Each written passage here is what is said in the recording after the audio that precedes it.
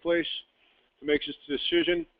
And, you know, we're going to see today many applications where it just had to happen, and it did happen, and it happened just successfully. And, you know, everyone else, you know, should, you know, be hoping to contribute to the success of future two-crane lifts. So when we have visions of two-crane lifts, you know, typical visions are probably something like this, such as lifting and erecting large trusses. Like I said, though, we're not going to be talking about that today. How about this? Erecting long, flexible rebar cages, trying to upend them and, you know, put them down a drilled shaft. Yeah, it's a great talk. Love to spend time on that. We just don't plan on doing that today. That could be another talk. How about working in a refinery or similar facility, upending vessels? Sure, this happens all the time, tailing operations. Excellent application for two-crane lifts. It's not what we're going to be talking about today. And one of my favorites, this non-typical situation for a two-crane hook operation, is a demolition of a viaduct in Long Island using two hooks from an overhead gantry crane that's typically used to erect precast segments. Another great topic of a talk I'd love to give, and we're not going to be doing it today, though. What we are going to be talking about is right here, some erection of bridge girders, both a large precast type, like these shown on the Alaska Way Viaduct, or a more traditional steel, you know, built-up plate girder here in New England, a little bit closer to our office. And of course, you know, we generally think of big cranes when we're talking two-crane or multi-crane lifts. However, you know, multi-crane lifts are not exclusive to big cranes. Many times, such as this situation here on a redecking of the Tappan Zee Bridge, removing and replacing panels overnight for traffic to be riding on at the rush hour, you know, dictated the use of two 45-ton cranes. It worked just fine. And speaking of demolition, here's a fairly typical operation that's necessary for two cranes working across from a river, on both sides of the river, where you just can't get a crane out in the middle, deep valley or whatever site constraint might be present.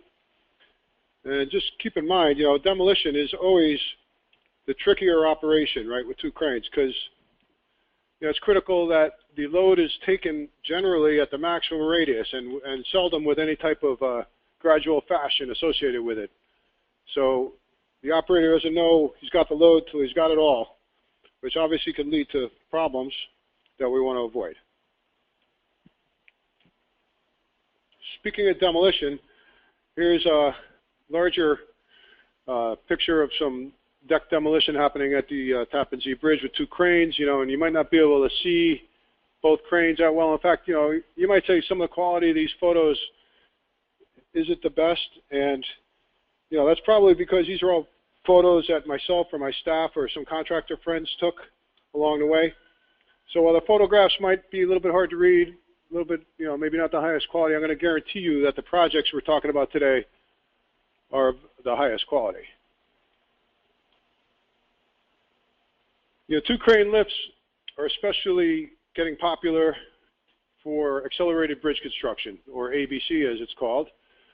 Here we're setting deck panels at the Brooklyn Bridge for, again, an overnight operation that has to be completed by the morning rush hour. You got crane 1 in the foreground, crane 2 in the background, and a deck panel in between.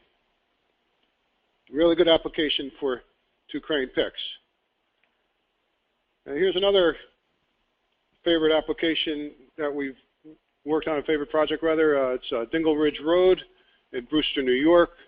This is a lateral slide job, so you're looking at 80-ton precast next beams being set to by two, I believe they're Manitowoc cranes, on crane platforms, putting them in position in a temporary bridge staging area to be slid into final position at a later date. Again, another good story we could have there. Anyway, moving on. What can go wrong? Well, unfortunately, something like this can happen. This is a photograph of a bad accident that occurred here in Connecticut over the Housatonic River in 2004, we were involved with. You'll see Crane 1 in the foreground, or basically the remnants of Crane 1. You're not going to see Crane 2 because it's underwater. And note the pick that they were picking here, the bridge girder, it's totally buckled and kind of crashed and burned. So what can go wrong? Everything could go wrong. Fatality. The crane operator for Crane 1 passed away. Damage to both cranes.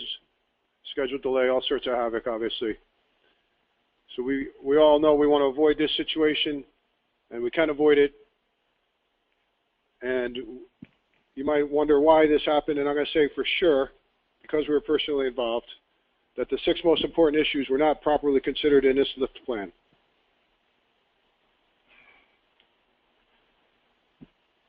So on a more positive note, what can go right? Well, let's say we should be following the proper procedures, which number 1 would be to prepare a complete lift plan. I guess it's obvious, and I hate to state the obvious, sometimes it's necessary, just to reinforce the point. And we should always consider 2 crane operation a critical lift, in my opinion. And I know that every company and organization out there has a different definition for critical lift, and that's fine. There's no universal definition. There's been attempts made, and very recently, even in some of the documents we're talking about. I don't think anybody, though, that's got any experience would dispute the fact that a 2 crane operation, no matter what you're lifting, should be considered a critical lift. And the best way to put together a complete lift plan is like the best way you do anything on a construction site. You have to interact with the field. You have to visit the site, get out of your seat, get feedback from the crew, have the crew come to your office, and show draft plans, through iterations. Don't try to be exclusive. Don't work in a box. And then after you get your final plan put together, make sure you get a thorough review of the plan. Whether that's by an outside party or the reviewing agency or some type of peer review. None of us are perfect here, myself included, by a long shot. It always pays to have a second or third set of eyes reviewing these type of plans. Oh, and of course we should be following the plan. And if, or rather when, situations develop, we all know we should be communicating, not deviating. They always say when all else fails, you can always look at the spec. And this New York State Steel Construction Manual is an excellent example of a document that has great nuggets of information. And likewise, the Connecticut DOT standard spec, which is pretty much a complete rewrite of the New York State DOT spec, has some really good information in it. And I've highlighted and underlined, I guess, italicized those nuggets, I guess you might say, they're sprinkled within this spec that constitute the 6 most important issues. It's just maybe not organized the way I would like to see it. And today I'm going to attempt to take all of these important points and just try to put some clarity to it and maybe make it easier to remember. And here's a couple other really good, useful resources. Mike was mentioning the P30, just came out in 2014, Planning for Load Handling Activities, full of a wealth of information. It's a new document, obviously, first published just a year ago. You really need to get yourself a copy of that. And likely you have or seen what most of us call the Bible, the Cranes and Derricks by Shapiro Brothers. Great stuff. At the end of the show, by the way, we'll list these again for you to take down that. But anyway, let the drum roll begin. We're ready to talk about the 6 most important issues. And issue number 1 is verify the load and center of gravity be lifted. Pretty obvious stuff, and we all know that that's important. Let's dig into some of the finer points.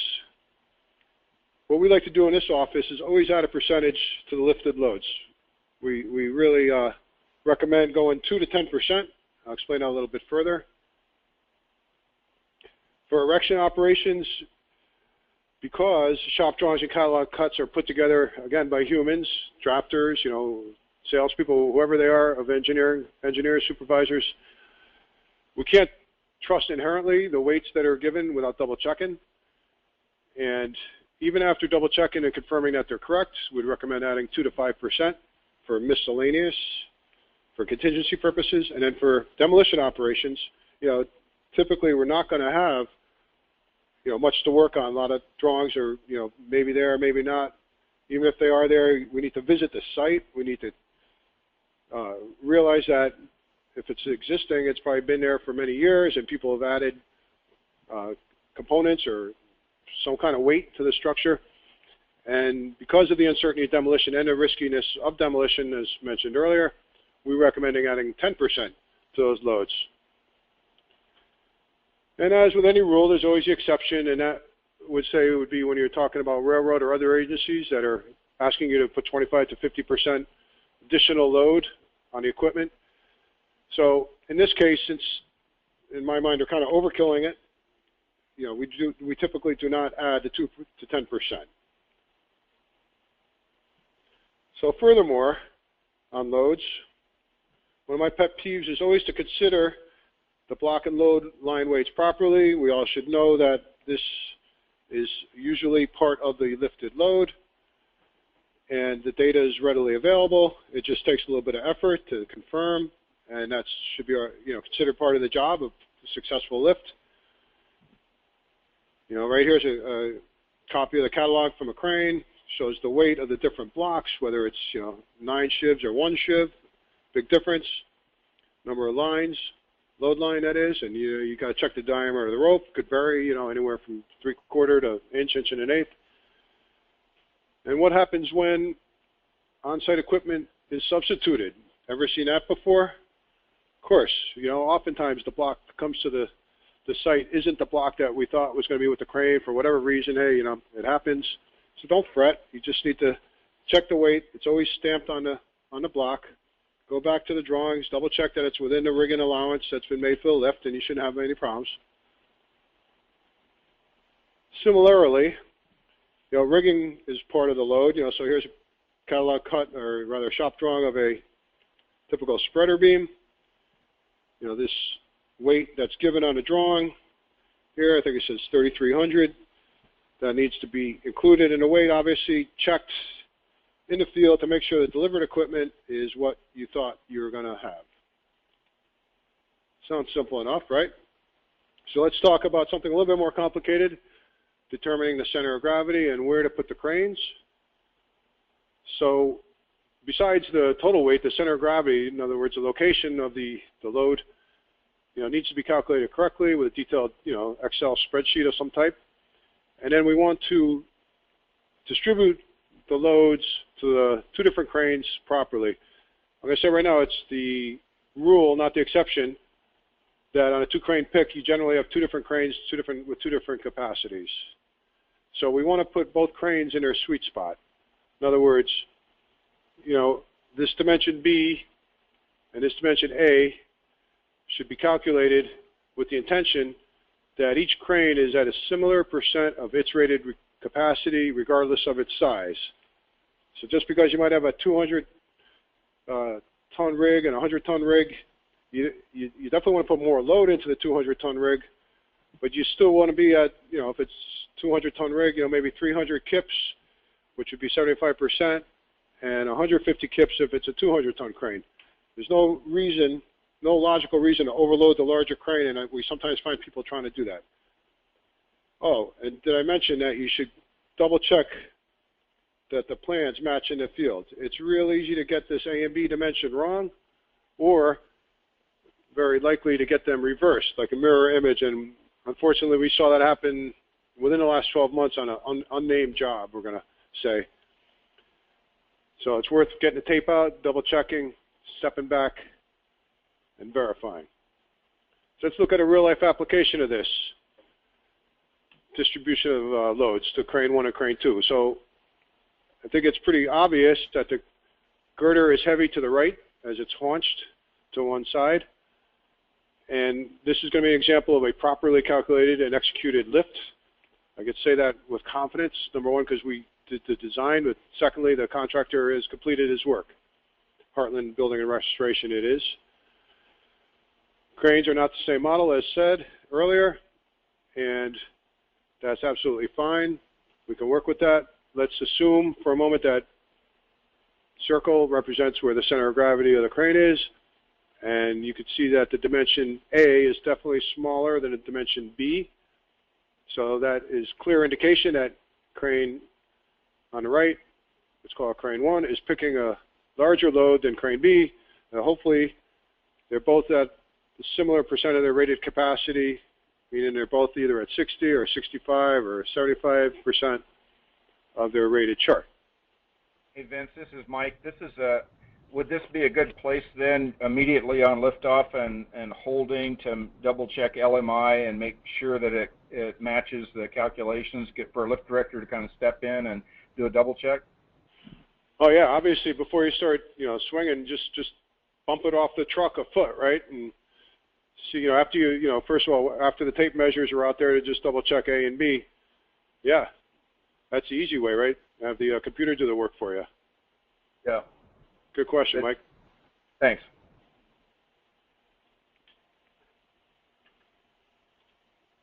All right, let's continue with issue number 1, loads. I have a lot of slides on loads because there's a whole lot of subtleties I'd like to talk about, especially when it comes to demolition. So, with your typical bridge deck that we see all the time that we're demolishing, there's going to be some concrete left on the flanges initially with saw cutting operations, and then subsequently, normally, all the concrete has to be removed from the flanges by a jackhammer, which is kind of a painstakingly difficult job. Human nature has it that we'd like to take the path of least resistance, so it's really easy for some concrete to remain on the flanges. Alternatively, sometimes, the crane has enough capacity that we allow the concrete to remain on the flanges, but the dimensions of the concrete are really critical to check because you could easily double the load of the girder with just a little bit of concrete on the top flanges. So here you're seeing Perini do a nice job over in Queens, New York, of removing all the concrete from that girder down the middle. It's getting close to being picked. Always remember, there could be some concrete remaining on the flanges, and if it's not in the plans, you really got to get it removed. Hate to be that bad guy, but somebody's got to keep everybody honest sometimes. So let's talk about another favorite subject of mine, demolition of fascia girders. Every fascia girder is different. They're unique, it seems like. This one, almost looks like you have 2 girders in one. It's a fence, pretty extensive fence on top of a girder. Normally you're going to find curbs and remnants of a sidewalk or utilities or brackets of some kind. There's very often additional weight on the fascia. Very often it doesn't show up on the drawings. Very often people miss it, as was that case in that black and white slide I showed. So just extra care is necessary when you get to the fascia. It's not as easy as the interior girders. This one, again, was successfully picked at that same job. Okay, so we're ready for issue number 2. So what is it? It is to make sure that the adequate capacity exists for both cranes. It's recommended, I'm going to say strongly recommended, but not mandated. It's not a law anywhere, but certainly it's good practice that the crane is operated at approximately 75% of its rated capacity, and that's the capacity that's on the chart. You can't say, well, the chart's already been reduced by 75% because, for stability and strength. No, we're talking about the rated capacity should be, again, looked at 75, maybe 85% if additional weight's been added. And, there's got to be some judgment here prevailing, as in everything we do. These are not absolutes. These are strong recommendations. It's pretty easy math, but just in case it's not clear, the percent capacity is more or less the total load divided by the crane capacity. So, wrong button. Total load shown here, 26.3 kips or 26,300 pounds. Crane capacity is shown as 42, so you divide the 2, you get 63%, less than 85%, less than 75%. Should be comfortable to proceed in this manner, making the lift. Alternatively, you could do the inverse of this equation. which is just dividing 42 divided by 26.3. You go 1.6. Oh, again, my bad. Factor of safety here, and to just sum this up, then if we're looking to stay at 75 or 85% of capacity, our factor of safety should have at least 1.18, 1.33 if no percentage has been added.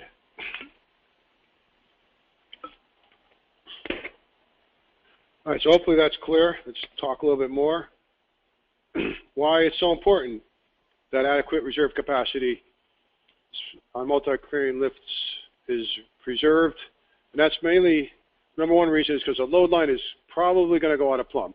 Right? It can go out of plumb in two directions. It could be off lead or longitudinal with the boom, or it could go transversely, causing side load to the boom. Off lead, as the diagram shows, increases the radius, which means the capacity is decreased. And then if we're going sideways, you know, the booms are generally designed, I think, for 2% side load, and we could rapidly eat up that and have problems with the boom. Of course, we all know that, you know, with two crane lifts, sometimes the movements of the piece is quite difficult and has to be carefully synchronized, and operators, just like everybody else, are not infallible. One example of a problem that could occur is if during an erection job that one of the cranes sets down on the bearings prematurely, you might say. So I'm going to try to demonstrate that with this diagram here. Consider this line to be a girder being erected by, okay, with its center of gravity right there, erected by crane 1 and crane 2. So from this diagram, it should be obvious that crane 1 has a greater load than crane 2, because that A dimension is less than the B dimension. So this would be a problem if crane 1, say, sets down on its bearing while crane 2 is still holding its load, because now the dimensions are going to be A prime, B remains the same. Now all of a sudden A prime is greater than A, and I could also say that, you know, A prime is greater than B, so crane 2 now has more load on it than it was designed for. This is a problem. So, you know, never heard an operator say this, but I've heard other people say that, oh, you know, as soon as you can set down the load. Well, that's not true. They got to be synchronized. All right, finally, I'd like to say that, you know, engineers and supervisors are not infallible either, and they could easily make a mistake in their calculations or an operational procedure. So, unfortunately, with two cranes, these kind of mistakes only get magnified.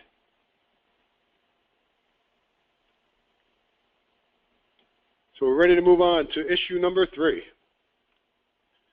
which is make sure we consider the site constraints. You know, typically your crane radius is totally dependent on the site features. Here's a slide to remind you that also boom clearances are a big issue with cranes and oftentimes dictates the use of two cranes. This job being on the Long Island Expressway. Sorry for the slur there. LIE as we call it around here. Same job, different view, those cranes, rather large cranes, I'd say, that were certainly difficult to place. These positions, you know, need to be field measured, surveyed, and verified before and especially after mobilization, right? Because we could do the best job we can on paper, and the surveyors could do their best job painting out marks on the pavement, and operators do their best to get that crane threading the needle. But oftentimes it's going to vary just a little bit from what was planned, so we know and would like to just reiterate, you have to spot the hook. Confirm that radius, have the operator go over the piece where he's going to be picking it, look at the LMI, like Mike was mentioning before, load moment indicator that is, see what the radius is, make sure it's close. If not, adjust accordingly, and you're going to have a successful lift. Just wanted to point out how tight this site was. If you look at that photo on the lower right, that the outriggers and counterweights are like just almost touching each other. Quite a feat there, like that photo. And sure you do too. This looks like it would call into question, you know, a review of the ground bearing pressure that might be double concentrated right there with those two outriggers so close together, huh? Yes.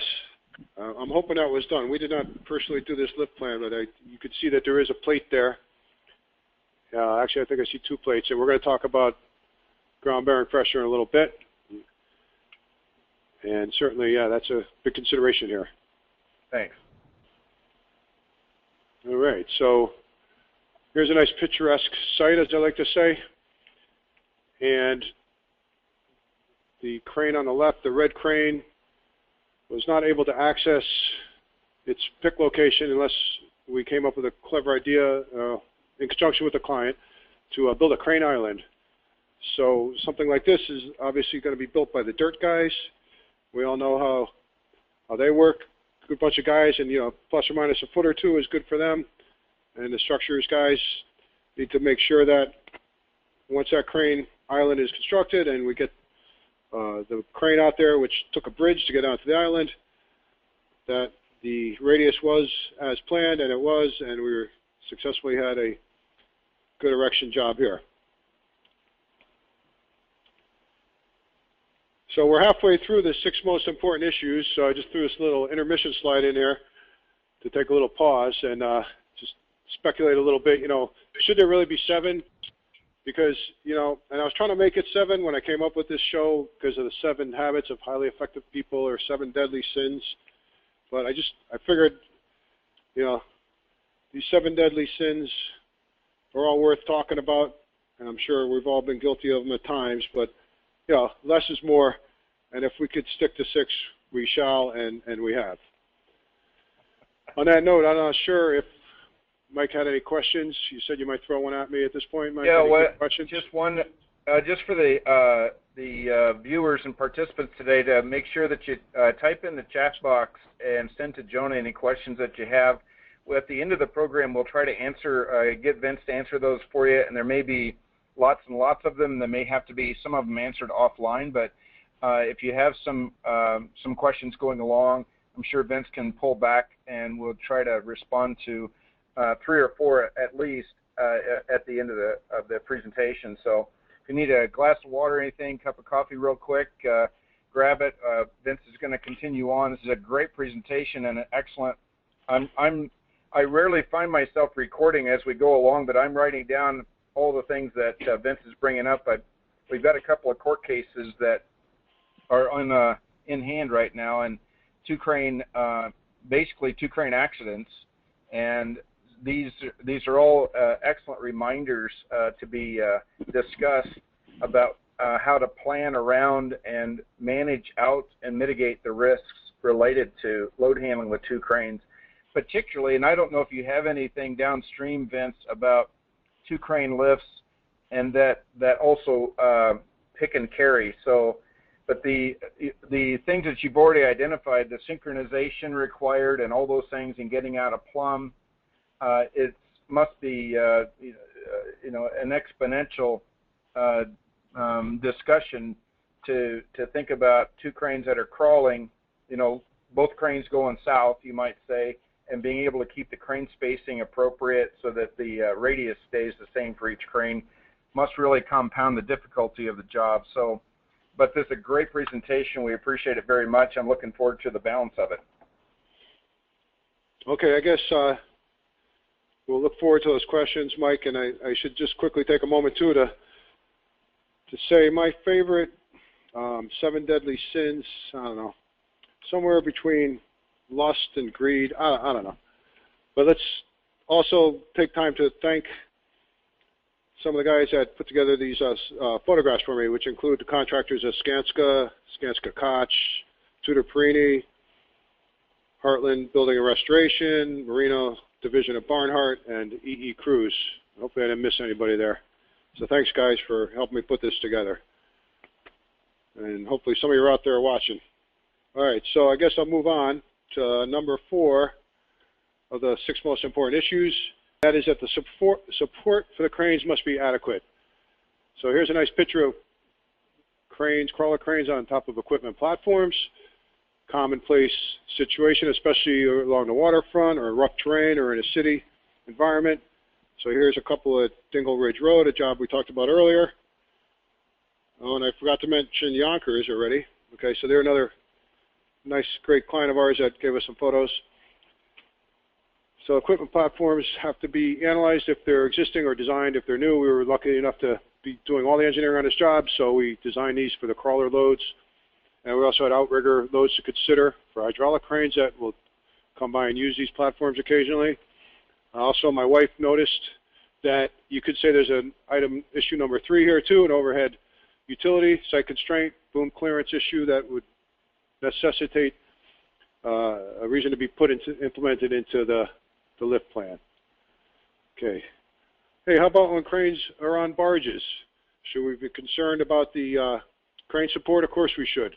We all know that, you know, it's probably more common for a mobile crane to be put on a barge on a job-by-job basis versus one of my favorite barges here, Mr. Barge, that's got a permanently affixed crane. So for the mobile cranes, you know, you need to verify that somebody has analyzed the barge. Usually it's a naval architect or engineer that takes into account all the movements of the crane and will calculate the list and the trim, which is basically, you know, how much, you know, angular movement you're going to get in the barge, whether it be transverse or longitudinally. And, you know, all cranes need to be reduced. The capacity of all cranes need to be reduced when it's listing, and with the exception of a permanently affixed barge crane that has a chart that takes all that into consideration. Very important issue.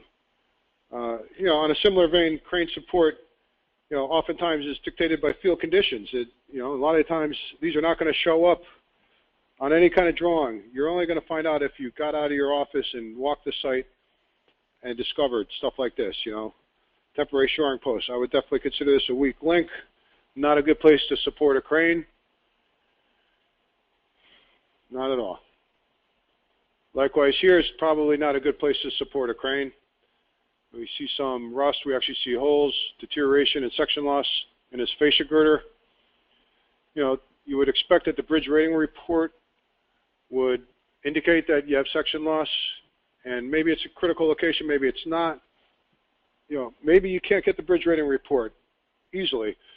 I'm going to say, though, that you're really entitled to it as the engineer putting together a lift plan, and they're probably out there. Sometimes it's just difficult for people to find, so they take, you know, the approach that it's a pain in my butt to find it, so we're not going to give it to you, forcing you to go on the field and do a study of the bridge. But, you know, on a really long bridge, it's not right. You should definitely get that report and review it, because, you know, what might look like a little bit of rust is actually, you know, complete section loss. Not a good place to put a crane. All right, let's talk about crane support when working on a bridge deck. Really commonplace, right? Especially with the ABC type work that's becoming very popular. So, you know, simple little details like the dunnage as shown here for this hydraulic crane, you know, must be properly designed and precisely located. Devil's always in the details. So let's talk about a couple of them. You'll see there's 2 different types of dunnage here. Outrigger on the left has timber dunnage, which is aligned longitudinally with a stringer below the deck. You know, none of this is visible, obviously, to the people on top of the deck. They have to trust that the surveyor or whoever transferred the lines up top correctly. The outrigger is on the right. You'll see there's 2 steel grillage beams, and that is because the stringers here are, you know, located either side of the outrigger. You know, it's pretty rare that your outrigger spacing would align exactly with stringers below. So this is a very common detail, and, you know, not that difficult to fabricate and not that difficult to place, but then again, it's pretty heavy and, you know, not always easy to move around the site. And finally, what about cranes when they're resting on soil, you know, which is probably, you know, very common, probably the most common place situation we're going to see out there. You know, something as simple as a timber mat, it really should be double-checked and should be designed, first of all, then double-checked to make sure that the length, the thickness, and the species is, you know, designed and actually brought to the site. The species is oftentimes mixed hardwood, which could be up to like 6 or 7 different species, and you got to pick like the lowest value of bending and shear to do your job right. You know, it sometimes requires plywood and plates to distribute the load throughout the mat. When we're talking about a single outrigger, again, not really complicated setup, but series of plates and timbers is very often what needs to be done, and it's very, very important that the outrigger is centered on this dunnage, and it's a real easy mistake to make in the field, or again, it's hard to get it right the first time, so sometimes these things have to be shifted around, but you put a whole lot of force into the ground below, if you don't center that outrigger and if you don't have the right mats. Speaking of which, Mother Earth needs to be verified too, the soil bearing capacity. Hopefully they're going to give that to you, meaning the owner of the site or whoever it may be. Otherwise it has to be verified. If there's geotechnical report available, you might have to get your hands on that or hire a geotechnical engineer or use another rule of thumb for the bearing capacity if you know the area. Okay, moving on to issue number 5. Got to check the stability of the lifted load, especially with 2 crane picks. I mean, a lot of these, by the way, apply to both single and double crane picks, but it's amplified with 2 crane pick because chances are when you're working with 2 cranes, you're working with very long girders. And you got to check the lateral torsional stability. We don't want buckling. A lot of times contractors just say, well, I'll just pick the girders in pairs, it's going to be fine. Well, they tried that. In this case, it didn't work out too well. And that's because the span to depth ratio, in other words, the length over the depth of the girder, was excessive. So even picking in pairs, this particular job was unstable. And temporary top flange bracing needed to be added to prevent buckling. It ended up looking like this up close, which is more or less just some steel bars welded to the top flange, creating like a truss on the top of the flange.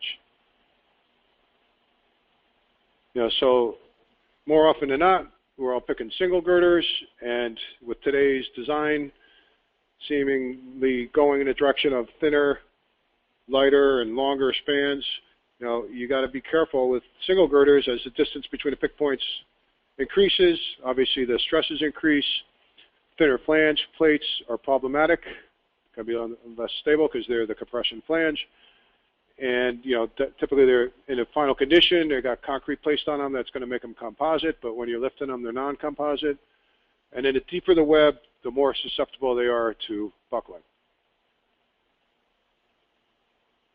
One solution, I guess you might say, to deal with a top flange buckling issue is an older fashioned method of something that used to happen a lot in the 50s and 60s, a stiffening truss. Here's a drawing of a job we worked on that shows a plan view, section view of such a stiffening truss. And here's the photograph of a stiffening truss in action.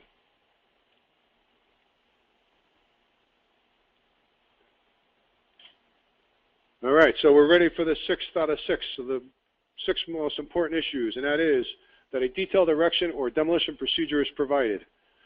And I don't think it's going to be easy to explain the exact procedure here because it is, I'm trying to use a feature here I'm not too familiar with. So there's the procedure. You probably can't read it. It's kind of lengthy. And what it basically says is, it is detailed though. It says that 3 cranes are going to be necessary to demolish this girder. The girder being right here. This crane here is going to be doing the lifting. This crane here is doing the holding to reduce the span. And this 3rd crane here is going to be removing floor beams in a carefully coordinated sequence. Certainly something you don't want to be deviating from. So what happens when you take into consideration all the 6 most important issues? You're going to have a content operator that can go to work safely, and we as supervisors and engineers can confidently observe from a distance and not get in the way, as sometimes we tend to do. All right, so with that much said, let's look at a sample lift plan for the new Tappan Zee bridge, courtesy of Tappan Zee Constructors, LLC.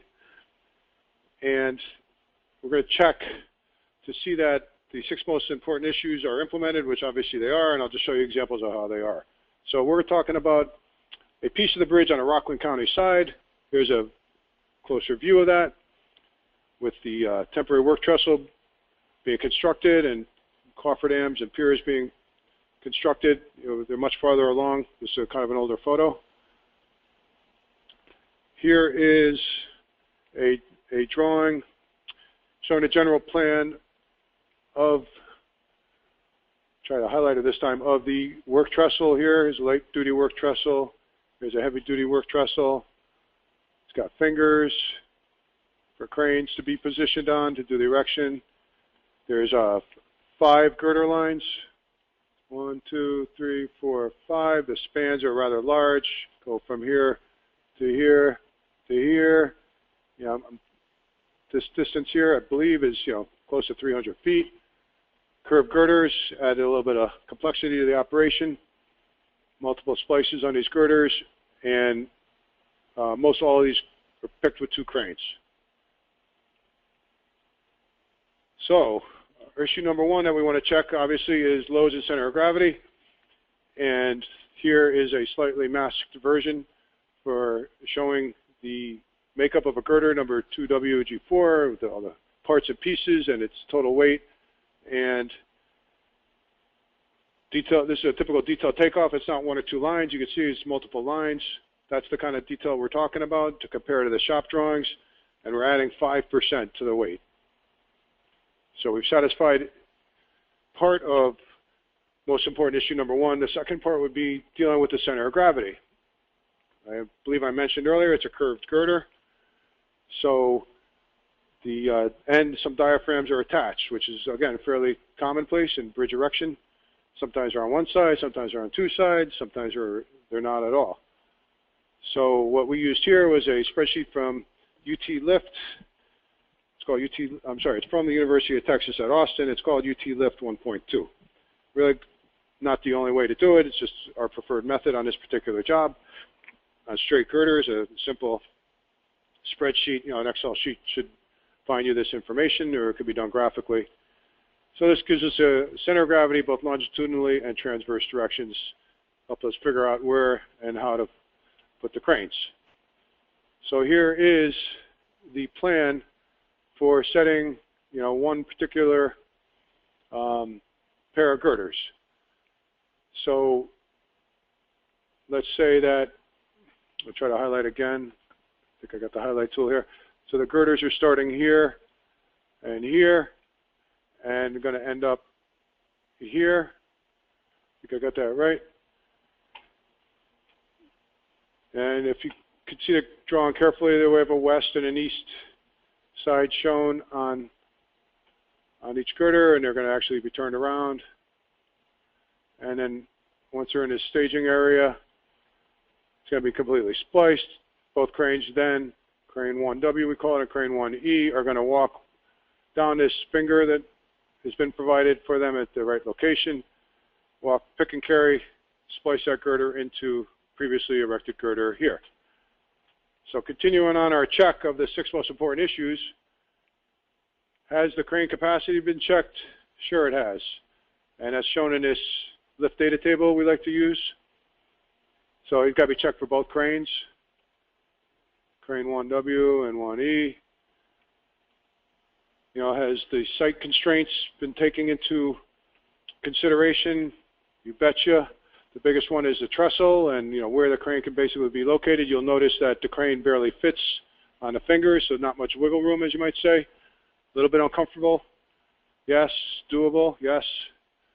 Are the radiuses properly taken into consideration? Because we basically have 1, 2 different radiuses there, then the crane moves into a different position there, and the final set radius is here. And properly put into the lift data table, checked against percent capacity. Yes, it has. And one thing that happens when you put together plans like this, there's a lot of changes, a lot of iterations, and it's common for radiuses to change as you go, and it's easy to kind of miss one. So this is definitely a place that somebody reviewing drawings should be cognizant of and double checking, helping the success of the operation. All right, is a detailed procedure provided? Yes, it is. It's shown here to the right. I'm not going to go through it right now. We're running out of time, and I kind of showed you the general steps of what's happening, I believe. Suffice it to say that that is a detailed procedure. So let's check number 4, stability check. So we like to use oftentimes something from New York State DOT Blue Pages, we call it, section 1034.7, which is checking the girder stability during erection. Again, there's many ways of checking this. This particular program is checking a factor of safety based on a Euler critical buckling stress. Recommends a minimum factor of safety 1.1. We like to keep it a little bit higher than that. And in this case, we have a factor of safety 1.41. We call it okay. Stability check is taking place, and we can move forward to looking at the support for the crane. So here's a section of the crane trestle showing the crawler locations, and you'll see that, I probably can't write on this one, but the crane beams are directly aligned underneath the outrigger, so those are larger beams, so this trestle was, specifically designed for this Liebherr LR 1300, so we had control of that at design, but it's, again, not always the case. And, interior, this is a pretty typical trestle design with interior beams that are weaker because they're never going to get the crawler loads. You got your two piles out here, pile. Excuse me, I'm a little bit off on my aim there. So this is certainly an important aspect to check. It has been checked. It was kind of easy for us in a way because we did the design of the trestle too, but of course, we're doing this design months ahead of the operation, and, together with the contractor, we're trying to estimate where the trestle is going to be located, where the splices are going to be, where the fingers are going to be, and what's the load's going to be picked. And this is all maybe before the steel is even designed totally, which was the case here, because this Tappan Zee is a design-build job. So a remarkable amount of planning up front that was done by the contractor. We helped them out as much as we could and designed and got this trestle built. You'll see the triangular live load applied by the crawlers here. And that load is applied over the crane girders, once again, that we're talking about. So those are these girders here. And keep in mind that you got to check different load cases. We're showing a triangular load, which is typical when you're reaching over the front or rear of the crane, or at a 45-degree mark. You could also have a trapezoidal load, or if you're at 90-degree slew, you're probably going to have a rectangular load, heavy on one crawler, light on the rear crawler. And then you always have the no-load case to consider, where you have no load on the hook, and you just have the counterweight putting all sorts of reverse pressures on a supporting structure. We use RESA 3D software here. Almost any, conventionally, commercially available software will work. That's one of our favorites. It's pretty easy to use and had a lot of success with it. All right, so down to number 6, which we already talked about. So we're actually mobilized and ready to go. Crane's on a trestle waiting steel delivery. It's going to be pretty soon. Some steel is erected already nearby at Unit 3. This is Unit 2 steel. It should be happening next month. So hopefully we can have another presentation in the near future showing that steel successfully erected. So I just want to close the talk with a look at a pretty nice rig and reminding us of the 6 most important issues: verifying the loads and center of gravity, making sure there's adequate capacity, taking site constraints for radius and boom clearance considerations, the crane is properly supported, the piece is stable, and there's a detailed procedure written. See, I hear a little echo, hopefully, just on my end. Okay, so once again, always use one crane whenever possible, and that's exactly what the folks at Tappan Zee are doing. For the bulk of the bridge, they're using this left coast lifter, this 1,800-ton barge derrick. Beautiful piece of equipment, and they've erected some of this steel already with this rig, and it's just remarkable what they're doing out there. And that pretty much concludes the presentation. Just wanted to show you some useful resources once again that you might want to get your hands on. Hope you enjoyed the presentation. Okay, awesome. Well, go ahead and if we've got some questions, Jonah, if you give me the screen here, we can see if Vince can help us out. And there may be some that come in later. So Vince, great presentation. We appreciate it very much. And we do look forward to another roundup of the Tappan Zee Bridge and other subjects that you would be willing to share with us. So we would appreciate it very much. We'd look forward to it.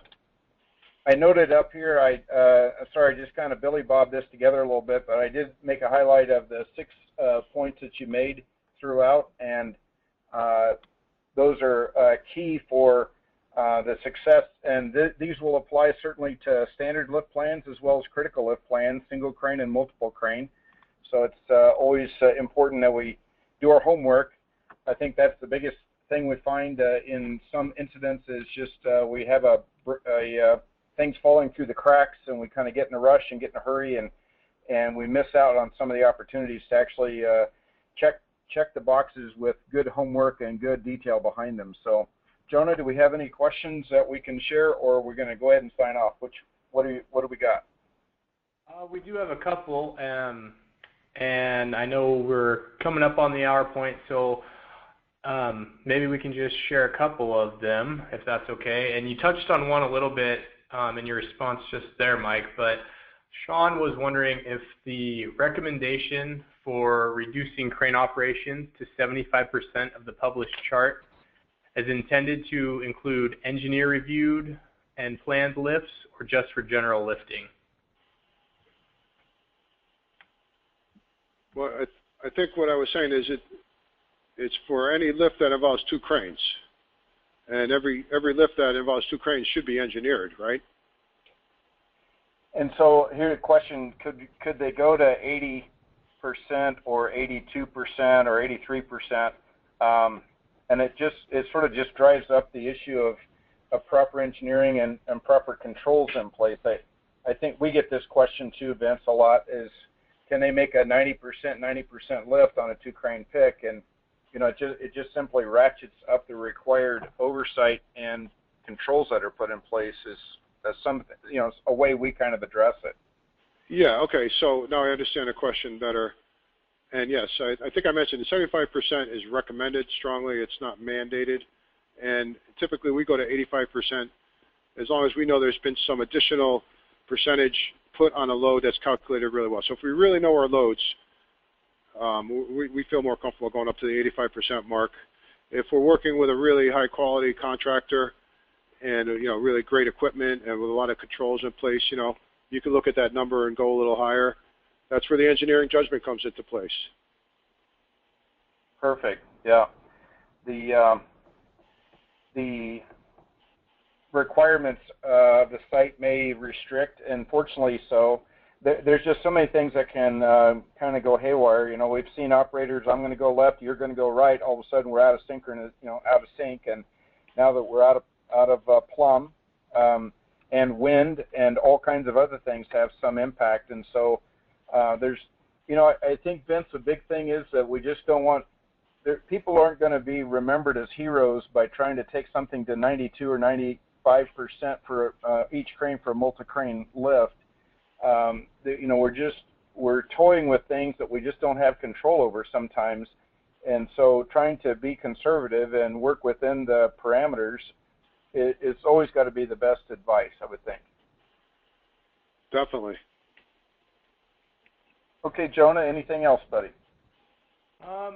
Yeah, let's tackle one more here. A lot of questions came in, Vince, during the stability portion, especially when you were talking about multi-crane lifts when it comes to barges. So Tom asks, are there any specifications that deal with using wooden dunnage as opposed to steel plates on bridge decks?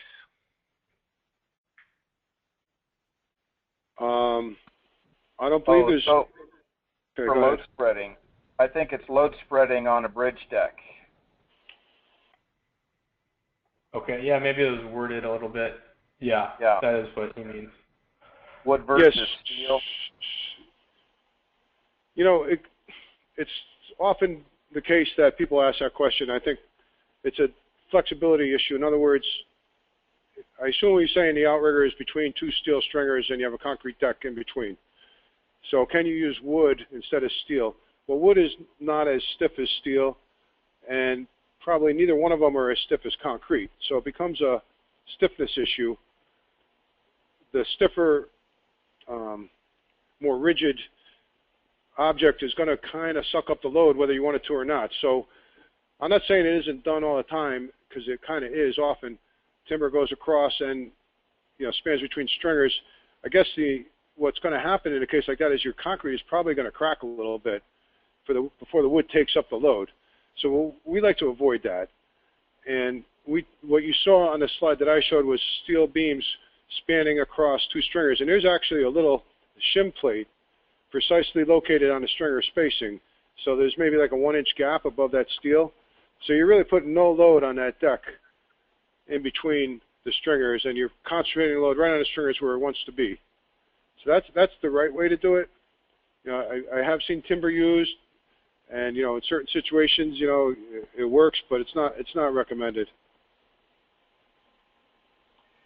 Yeah, so it's about supporting and then not doing cracking or fracturing of your road bed, but it's really placing the load where it's going to really need to bear, and that's on the stringers. Yeah, I mean, the load, the wood's not going to take any load until the concrete moves.